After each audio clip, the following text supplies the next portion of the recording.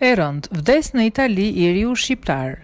Një ngjarje rënd ka ndodhur në Itali ku një shqiptar ka humbur jetën në mënyrë tragjike në një aksident automobilistik. Aksidenti ndodhi ditën e djeshme rreth orës 19. I riu shqiptar ishte duke lëvizur me motorin e tij në momentin kur u përplas për vdekje nga një makinë tip Mercedes. Informacionet paraprake njoftojnë se dy mjetet udhëtonin në të njëjtin kah të rrugës kur automjeti që drejtohej nga një vajzë 24 vjeçare përplasi motorin ndërsa i riu ka përfunduar i përplasur keq në asfalt. Fatkeqësisht plagët e marra ishin të rënda, dha ndëruar jetë në moment.